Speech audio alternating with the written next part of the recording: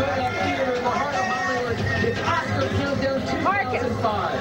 I'm Presidency in Hollywood, welcoming you to the exciting countdown to the 77th Annual Academy Award. Happy Oscar night, everybody. I'm Jan Hall.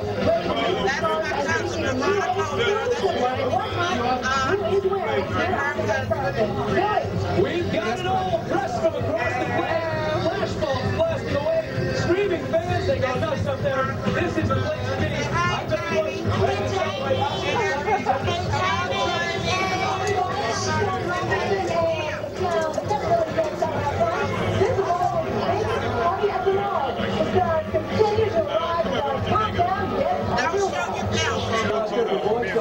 everybody from all over, people from Australia, people from Germany, New York, and all over the world. And that's the beautiful thing of it, is that simple fact.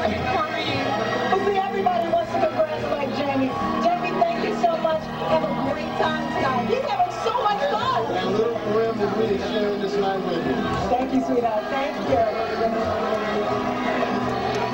Okay, it's sort of hard to think because the crowd is going crazy for Halle Berry. So very good. Yeah, he did.